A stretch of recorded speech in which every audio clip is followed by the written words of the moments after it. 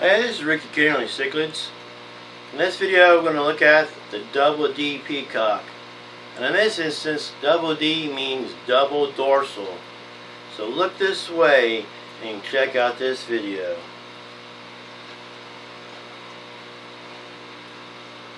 In this aquarium with the double D, there's maturing male icebreakers that could become outstanding fish.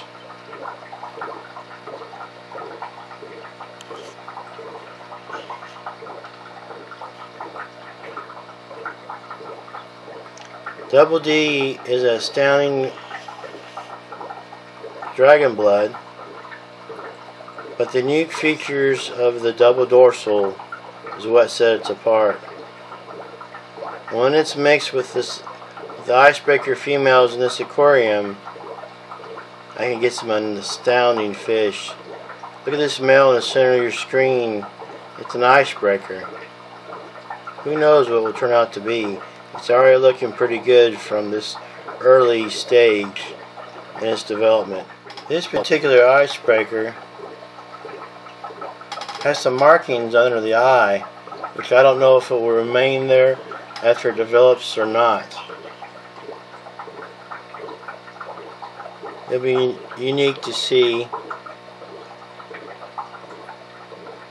See how on this particular icebreaker there's a dark marking underneath the eyes. I normally do not notice this on my icebreaker peacocks. I'm wondering if it will turn blue like a normal icebreaker, or it's unique to this particular fish.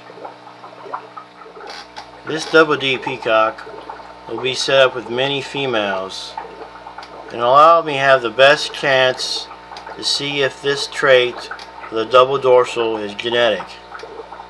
If the double dorsal fin is genetic, when I put the double D peacock with multiple females, I will be able to have hundreds of offspring at a time, hundreds of offspring, and to see quickly whether this trait is genetic or not.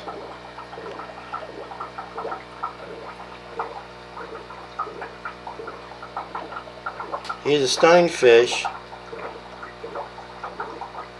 and when I do mix them with the icebreakers, there will be some that are more like him and different varieties that I cannot imagine. But hopefully some of them will have the double dorsal fin.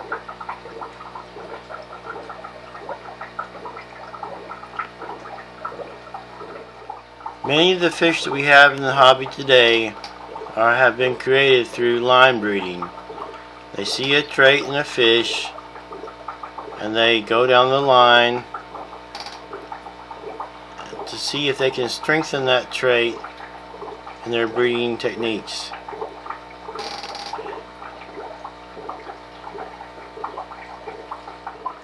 Here you see the double D chewing on a brand new Anubias leaf. He just took a chunk out of it. People have said that you can grow Anubias with peacocks, but if they chew off the brand new growth of the Anubias, then they do not form full leaves, they do not prosper fully.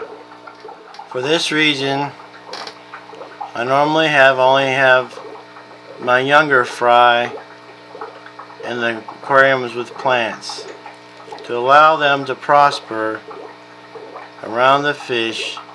They need not to have their leaves eaten. Viewer asked me to get a better look at the double D peacock.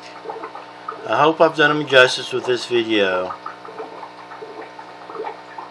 You can see him a little bit clearer, and he has developed in coloration. Even though this video is on the double D peacock, I wanted to end this video with a glance at the icebreaker developing male in this aquarium. What do you think will be the outcome of an icebreaker mixed with the double D? I'm excited to find out. I hope you do as well.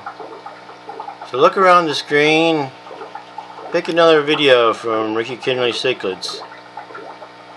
Thanks for watching.